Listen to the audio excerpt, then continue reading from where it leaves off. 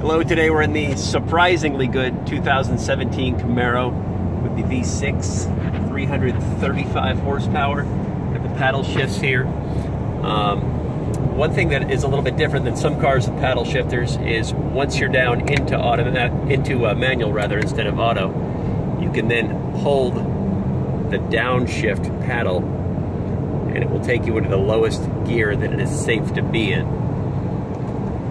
Demonstrate here.